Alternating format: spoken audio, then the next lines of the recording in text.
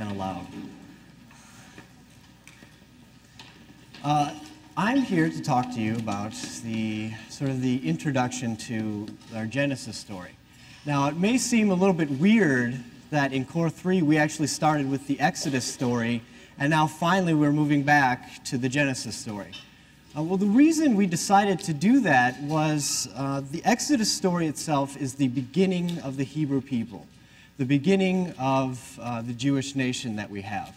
And so that's their formative years, the Exodus story.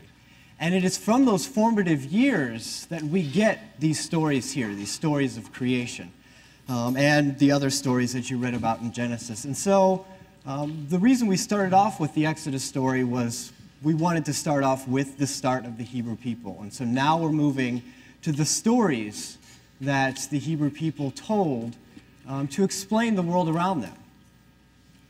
And so I'll be calling these stories mythologies. Now, for some of us, mythology means something that's false, a story that's not true.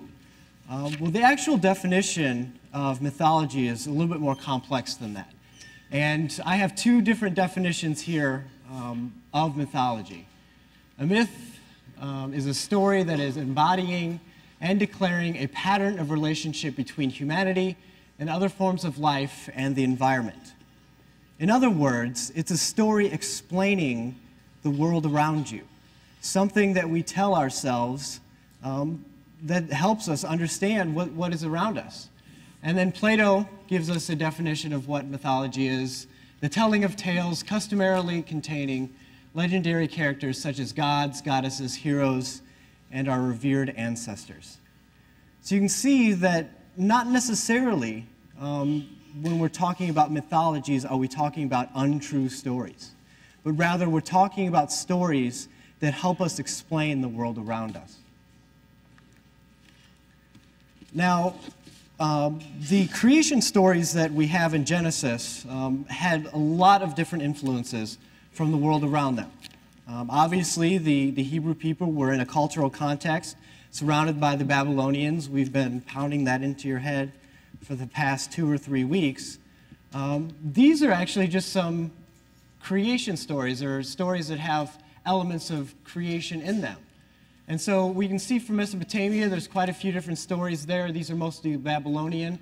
And then obviously from Egypt as well. If the Hebrews arose from the Egyptian nation, they would have borrowed some of their creation stories. And so in Egypt, a lot of the creation stories were centered around particular cities. And so these are the names of the cities that these stories come from. Now, I wanted to focus in on the Enuma Elish. This is a 7-tablet story that we have from Babylon, and it tells of the story of creation for the Babylonians.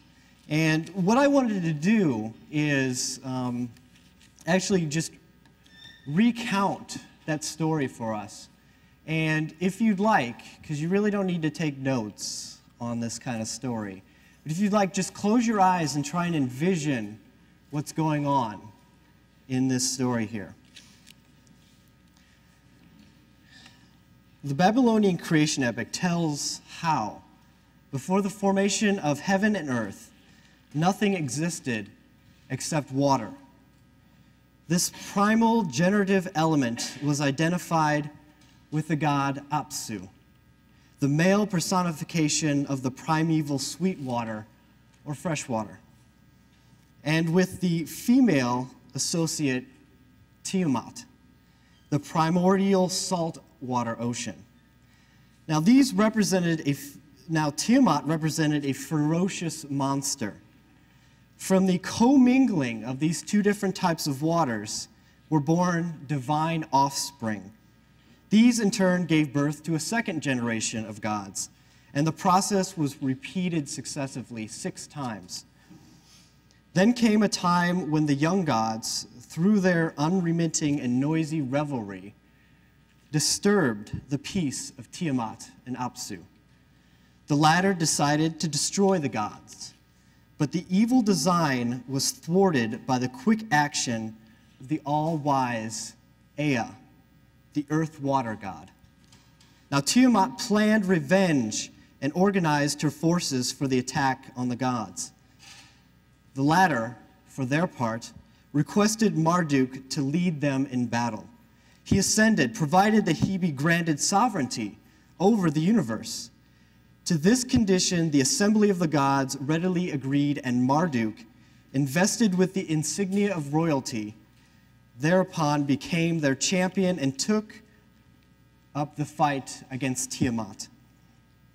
After a fierce battle in which he defeated the enemy forces and slew Tiamat, Marduk sliced the carcass of the monster in two and created one half, a firmament in the heaven, and the other, the foundation of the earth. The work of creation having thus begun, Marduk then established the heavenly bodies, each in its place. This activity is described on the fifth tablet, which is actually cracked into 1,000,000 different pieces, and so much of it is missing. Now, Marduk decided to create man to free the gods from the toil in which they were placed. And so, using the blood of Kingu, Tiamat's second husband, Marduk created humanity. The gods showed their gratitude to Marduk by building for him a great shrine in the city of Babylon.